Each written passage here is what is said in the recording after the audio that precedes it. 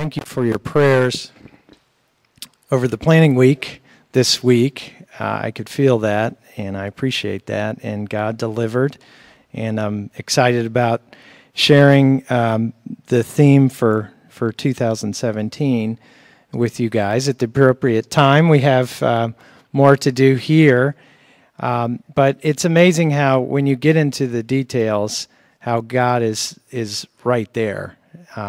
When you dig down, God has everything put together. He holds everything together. Why are we worried? He's holding everything together for us. And so it was a time of seeing that and rejoicing in that and seeing how God has 2017 all planned out for us. And it's going to be a good year. And I look forward to sharing the scripture that's going to go along with that year. Because God plans perfectly. We find that to be true. Like today, we have do not worry right after the election. Did I plan that? No, not at all. I last year at this same time, that wasn't on my radar as I planned the year out. I was just going through self-control and looked at Luke and thought, worry is part of self-control, isn't it? Because we lose our self-control in it, don't we? And so, it kind of led me to say, here's this worry scripture, but as I looked at the surrounding scripture, it really addresses those deeper things that do lead us to worry, that create anxiety in us. And so we have this like Tasmanian devil inside of us that's running around out of control, and so we have to grab it and take control of it, and we're not going to be able to hold on long, so we give it to Jesus. Here you go, because that's the only way we can control ourselves. Really, we all this is a time of anxiety. For all of us, as that scripture was being read, I could sense it in the room that all of us, that speaks to all of us. It certainly speaks to how can our country be united? Well, everybody needs to exercise self-control, whether you're shocked or elated. Let's get together, and it's going to take self-control to do that. And self-control may be the last of the fruit of the spirits, but it's definitely not the least. In fact, it's completely necessary in order to have any of the fruit of the spirit. If we don't have self-control, then we're not going to be loving and kind and patient. If we don't have that self-control, we're definitely not going to have peace and joy. Unless the invasive vines are under control, if we allow them to grow over the fruit, the fruit tree, then it will produce no fruit. So it needs to be. We need to do our part as the gardener in control, self-control. And Jesus said, in order to be my disciples, you must sacrifice yourself, take up your cross, deny yourself, and follow me. So that speaks to what self-control is. It is taking that self inside us that needs to be under control, denying it, and following Jesus, giving it to Jesus, giving ourselves over to Jesus. That's the essence of self-control, and that's how the fruit works anyway. When we put ourselves aside and allow Jesus to flow through us, allow the Spirit to flow through us, and then we produce these fruits. So self-control is a really important piece of the fruit of the Spirit. And so today we want to look at those deeper things that cause us to lose control of self. And the first one is fear. The disciples, in the context of this verse, the disciples were fearful that Jesus was telling them.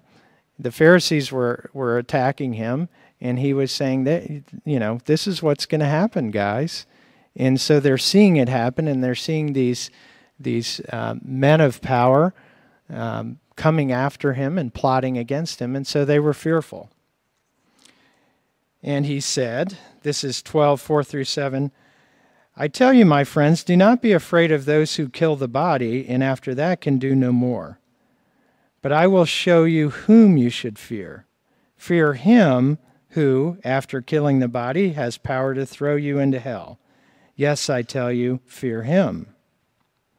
Are not 5 sparrows sold for 2 pennies? Yet not one of them is forgotten by God. Indeed, the very hairs on your head are all numbered. Do not be afraid. You are worth more than many sparrows. You know, and under the context for us of this all-encompassing media that is focusing on the political, the election and what's going on, the political divide in our country, we get a little distracted and we think that this is it. This is the all-powerful. This is what's going to save us. And so we lose track of God, our fear of the Lord, and we lose track of recognizing the threat of Satan. And, you know, Satan likes no more than to be unidentified as a serious threat, because then he just comes and goes as he pleases. And so if we're not focused on who our real threat is, who is our most significant threat, it's not people that think politically different than you in the United States. That is not your greatest threat. It's not the candidate of the other party or the folks that are leading that other party. Our struggle is not against flesh and blood, but the principalities and powers of evil. And it's also very important to understand our greatest asset.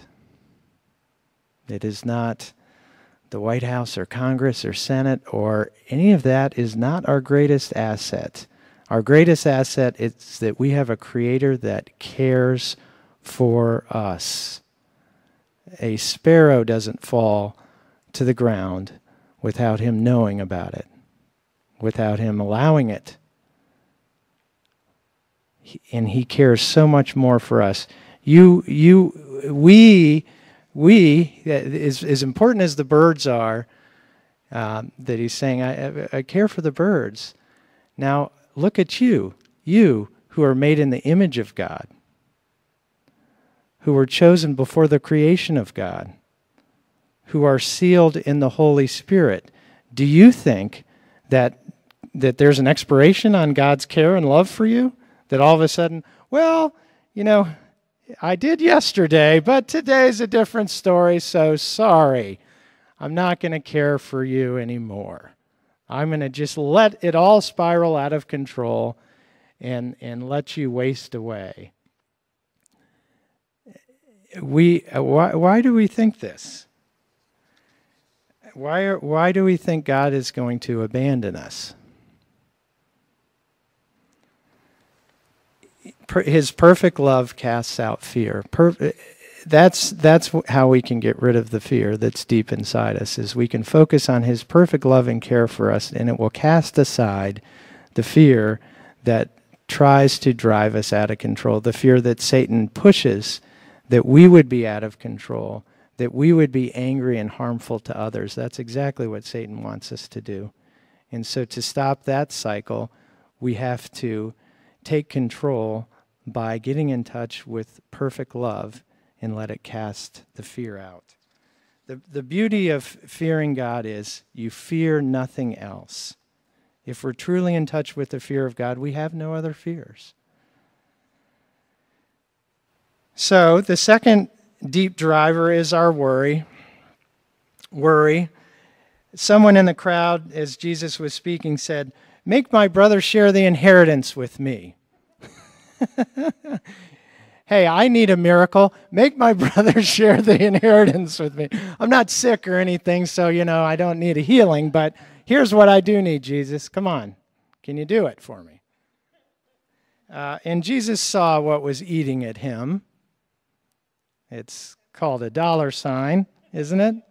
You know, and this is part of what eats at us. I think this is maybe just a theory on my part, that may be what's driving a lot of our political anxiety and anger, because we feel like it's going to affect our bottom line, our wallet. That's really what's driving it, isn't it? Then Jesus said to his disciples, "Therefore I tell you, do not worry about your life, what you will eat, or about your body, what you will wear.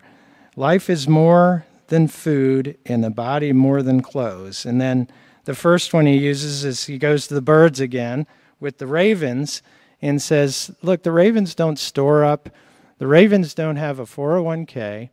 They don't have Social Security. They don't have any life insurance. And they haven't missed a meal. They haven't missed a meal since. So, you know, keep that in mind. This is Luke 12, 24 through 26. "And how much more valuable you are than birds. Who of you," I like this one, "who of you by worrying can add a single hour to his or her life? Since you cannot do this very little thing, why do you worry about the rest?" In essence, what difference is your anxiety going to make? What difference do you think this anxiety is going to make for the good?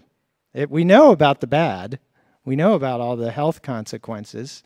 We know about that it leads us into losing our self-control, therefore not producing any of the fruits of the Spirit. We know about the overwhelming power of anxiety. I mean, there's so many young people and of all ages that are overwhelmed with anxiety. It's debilitating. And then he goes to the lilies in reference to clothing and says, you know, they don't labor or spin. They don't make all this. They don't shop. Sorry, girls. They're not. They're just beautiful. And not even Solomon, not even King Solomon in all his glory was as beautiful as the lilies of the field. Verse 28, "If that is how God clothes the grass of the field, which is here today and tomorrow is thrown into the fire, how much more will he clothe you, O you of little faith?" And now he's really getting at what worry is. It's a lack of faith. It's a consequence of small faith. It's frankly telling God, I don't trust you. I don't trust you with this, God. Therefore, I'm going to worry about it, and I'm going to try to take control of it, instead of having self-control of that worry and giving it to Jesus, instead of trusting God. You know, Jesus he talked about food and clothes. He failed to mention appliances, televisions, vehicles, all the master suites, all the stuff that we really, come on, Jesus, come on. He didn't mention those. But I do want to ask you, has God not taken care of you up to this very minute? Has he not? Has he not? Does he not know exactly what we need? And he provides it. Why are we worried? And the third one is your heart. This is Luke 12, 29 through 34. "And do not set your heart on what you will eat or drink. Do not worry about it. For the pagan world runs after all such things, the pagan world. And your Father knows that you need them, but seek his kingdom, and these things will be given to you as well. Do not be afraid, little flock, for your Father has been pleased to give you the kingdom. Sell your possessions and give to the poor. Provide purses for yourselves that will not wear out. You know, there's nothing will create more anxiety than actual wealth. This is a purse that will not wear out, a treasure in heaven that will not be exhausted, where no thief comes near and no moth destroys. For where your treasure is, there your heart will be also. And here's self-control as well, is to recognize when our heart is out of control and running. You know, it's hard because we see all the advertisements on TV. They're really effective at getting into your heart and making you think you need these things, and creating an anxiety in yourself that, oh, I need that, don't I? I need more of that. We compare ourselves with others,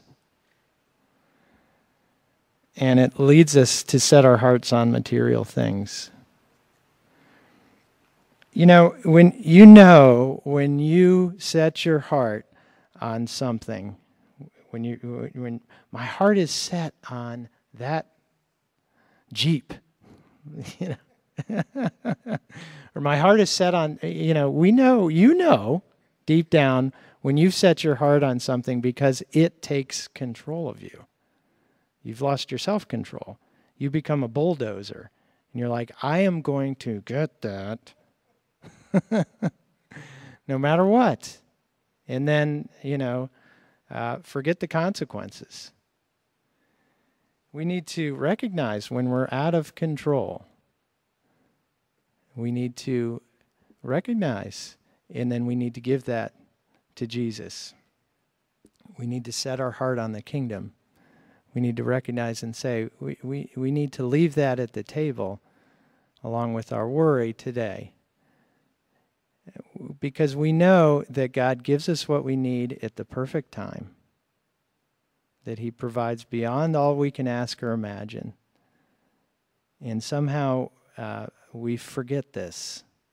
And we start looking at other people and what they have, and our hearts lose control. My parents were at planning week with me, which was great because then I had my mom's dinners every night, so that was all right. And then my dad was there to give me a pep talk every once in a while, and really not. We would enjoy each other's company, but I did get a sermon or two out of Pop. And one of them was as they're going through getting rid of things, material possessions, their book collection, and furniture, and you're getting rid of your stuff in a house that you've lived in for 40 years. It's not easy.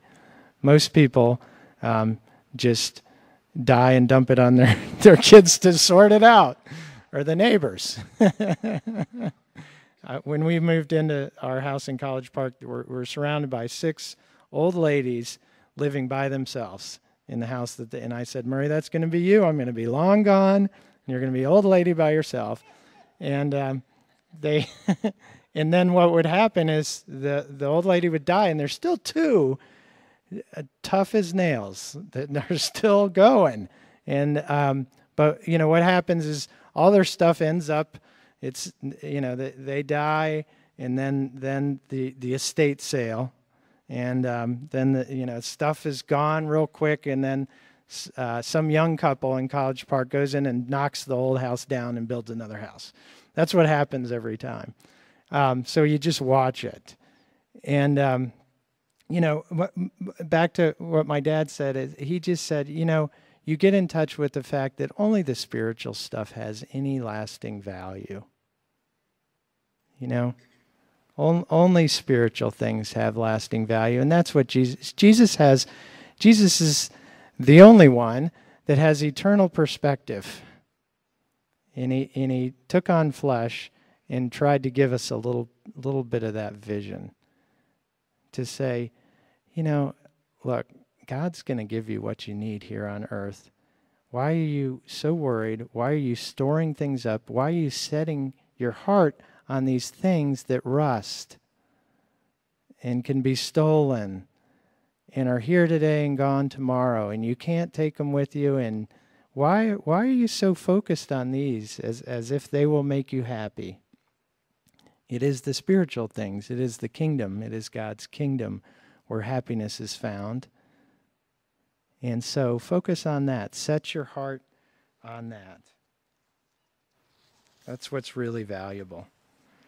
And then the fourth thing is to serve. Now here's where we're really getting at the key to getting over ourselves, to really having self-control, to taking that Tasmanian devil of self and really putting it in control, is to serve.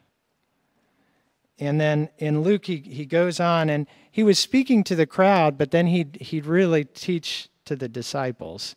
He'd really explain and teach them. And he said, this is Luke 12:35, be dressed, ready for service, and keep your lamps burning. And so he told the parable of the servants were in the master's house, and the master went for a wedding, which could be, a several-day affair, plus the travel of wherever it was. So master's gone for a while, and you're not exactly sure when he's coming back. You need to have your lamp on, and you need to be ready for his return, ready to serve. And serving him, of course, during that time, the home needs to be functioning, and the grass needs to be mowed, and these things. You need to be ready for his return. And Peter goes, "You talking to me?" That's another great Peter line. Are you talking to us or to them? Peter says. And Jesus says, let me rephrase the parable a little bit. There was a master, and then there was the master's manager of the servants. And the master goes away for a long time. The manager then loses his self-control, starts indulging on the master's meat and wine, starts losing his control with the other servants, starts abusing the other servants. And so, yes, Peter, I'm talking to you. You, my followers, should be an example. You are to be leaders. You're called to be leaders of service. We are called. This is verse 48. For everyone who has been given much, much will be demanded. And from the one who has been entrusted with much, much more will be asked. We have been given gifts in order to serve others. Here, if we do this, let me make my political statement. If we use our gifts to serve others, we will make America great again. That's how it's going to happen. All right? That's how greatness happens. That's the secret. If we're hoping that the president or the president-elect is going to save us, let me tell you, let me prophesy how we are going to make our community great, ourselves, and those around us in our nation is to use the gifts that God has given us to serve others. And that's when we get over ourselves. That's when we get control of ourselves. When we stop focusing so much on ourselves and we use the gifts and we use God's call and we start taking responsibility for them and we start being good leaders. Start being followers of Jesus. There's no powers of this world can produce the fruit of the Spirit for us, and no powers of this world can stop us from producing the fruit of the Spirit. only ourselves. And that's why we need self-control. The one thing we can control is we can control ourselves. And we can give ourselves to Jesus. We can come to the table today and we can lay our worry down. We can lay our fear down. We can set our heart on the kingdom, and we can ask God to call us into service. That's what we can, and that's what we always can do, and that's what we're called to do. So let's do it.